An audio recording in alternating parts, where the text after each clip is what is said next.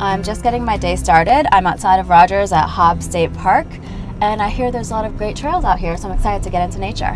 What's so amazing about this is that 10 minutes ago was downtown, and now I'm in the middle of this beautiful scenery and I can't hear anything. This is a great place if you want to be outside. I mean, you can just feel your blood pressure drop when you come in here every morning. Lots of trees and an opportunity to kind of just sort of unplug. I'm thinking about getting some lunch now. What do you think? Go downtown Rogers. There's so many opportunities, so many places to try down there. You can't make a bad decision. Cool. It's all good.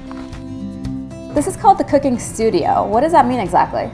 A studio to me meant our own experiments, whether you're coming in for a cooking class, dinners. Every day our menu changes, so it's never the same.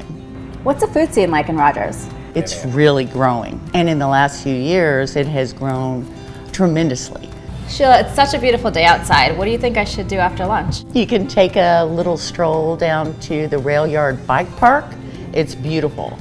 I've never seen a bike trail quite like this. We're sitting in a train car right now that's part of the trail. Yeah, so we're at the rail yard in Rogers. Anybody can come out here and have a really good time going through perfectly crafted berms and jumps, and they're just really fun to ride on a mountain bike. Not all mountain bikers like people coming onto their trails. That is not at all the case here. We're just also excited about what we have here. We want to share and show it rather than hide it. Yeah.